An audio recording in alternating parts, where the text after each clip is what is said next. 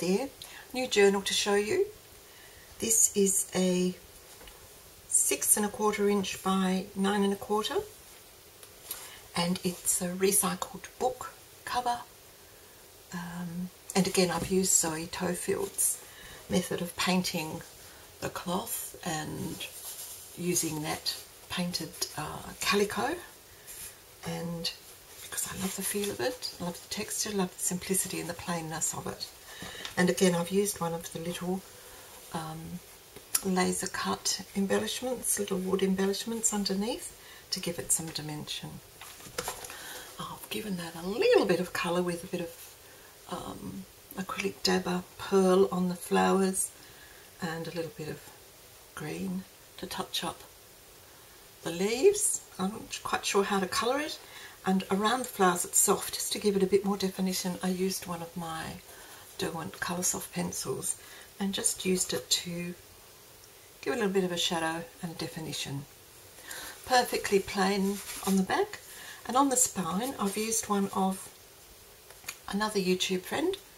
This one is Bunny Bow Manuela, who has just done a tutorial on these lovely little faux enamel plaques, and she's even very kindly made a PDF of the actual plaques with various names. I altered the name on mine because I wanted this to be a garden focus journal, so that's what I've put on the little thing. But I'll put the link to Manuela and Zoe's websites below, or their YouTube channel, so you can see. It's got 2 signatures. It's got my usual elastic band and little knob closure, and it's pretty simple. I've given it a garden theme. I've used quite a bit of, it's very eclectic, it's got bits and bobs from all over. It's got some of my own collaging, digital collaging. It's got bits of recycled paper, it's got book pages, you name it, it's all in here. And it really doesn't have a theme apart from being sort of a garden focus.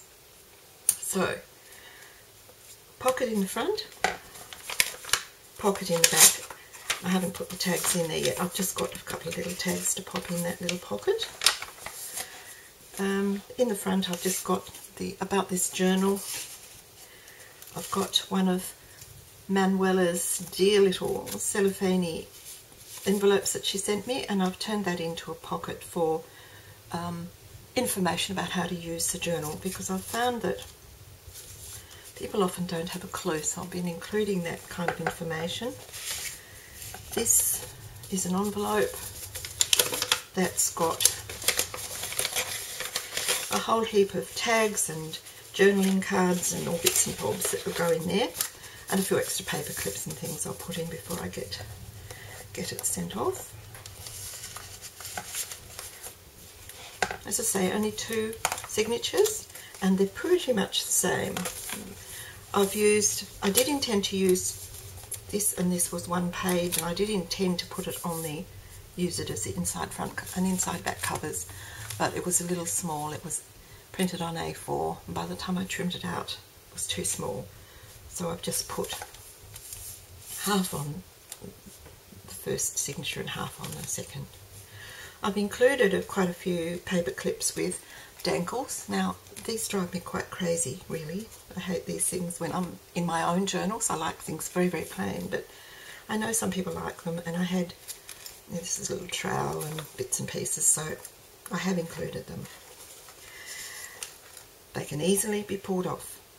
Some more of my own little digital collage.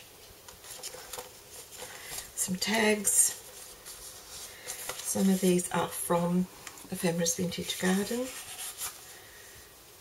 Predominantly, and this was Ephemera's Vintage Garden, most of them are simply the graphics fairy. That's where I get 90% of my digital images for. Some coffee paper, some plain coloured papers, a bit of pretty washi tape. I've got some pretty floral washi tape, so I've used some of that.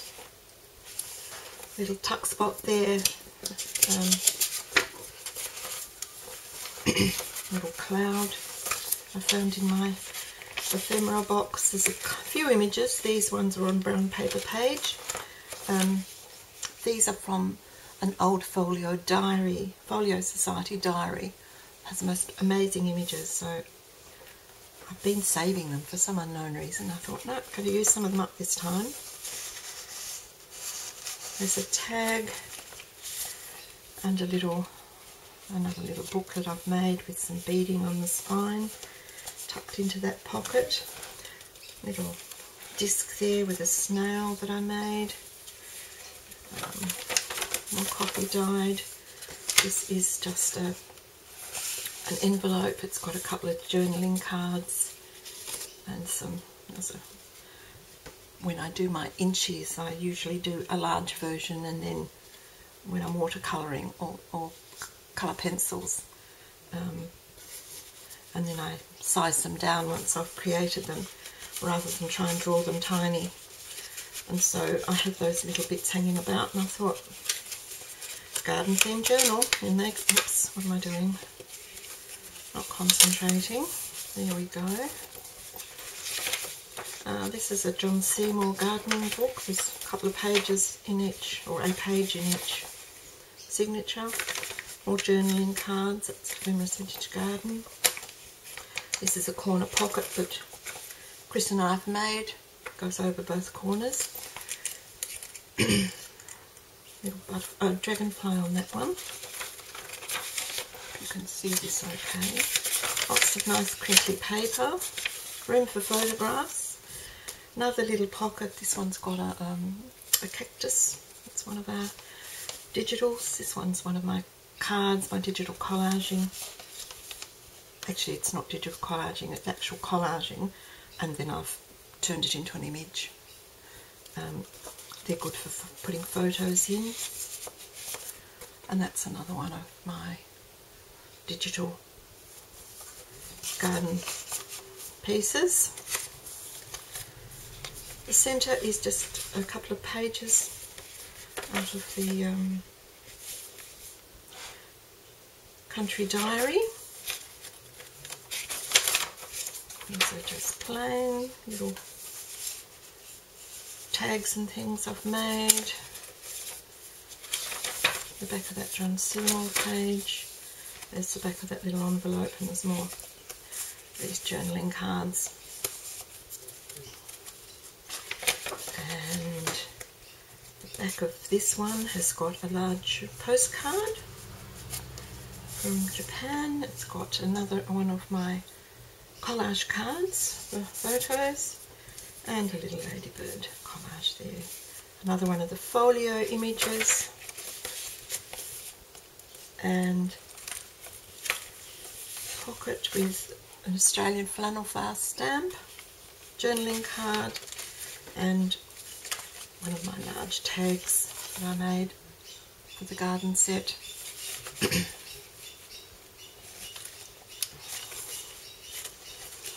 Got a pocket there with an envelope inside. That's the last. Second signature is very much the same. I won't go through absolutely everything. It's just repeat, more little corner sections, a few little words, more folio, tags. It's got some Shakespeare and some stamping. This little cellophane pocket has got some seed things. I did some stamping, some seed packets and things in there. More washi tape. I've realised I really enjoy doing stamping now. I've been doing a lot more stamping than I've done for ages, and I realise it's because I'm much more confident now I have the Tim Holtz stamping platform. I know I can get things straight and looking better. It's not so hit and miss as it used to be for me. More washi tape. Little pocket there with a stamped butterfly on some paper. That's a bit of what is it, serviette on some card. That's a good little journaling card or note card. Centre page again from that country diary. John Seymour. Bit of washi. More seed pockets in there. There's, I think, 3 in there. Journaling cards in them. Little snail on the back. Some tags in that little pocket. Another one of those lovely Japanese postcards. And another one of the cards that, the collage image cards. Another folio image.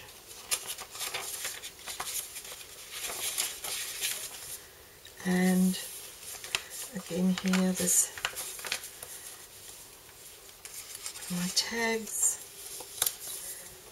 Another one of my watercolour inchy pieces, and a little tiny envelope with some journaling cards. That's about beekeeping. I don't know if you can see that or not. And they're held in with a little acorn. Just push that on. And that's the last panel. There's another a larger tag there, and this one's, if I undid it, it opens up with 4 little tags joined together for journaling spots, and the final envelope. So that's it. That's my little gardening journal. Needn't be used for a gardening journal, but I like to have a gardening journal. Record your cuttings and plants and things that people give you, cuttings you acquire on your walks through a suburb, bits hang over the pavement, that sort of thing. So this is about to go to the Three Peaks Gallery, and hopefully it'll find a new owner there. So that's it. Thanks to Manuela and Zoe for their tutorials to contribute to the making, and I'll see you soon. Bye for now.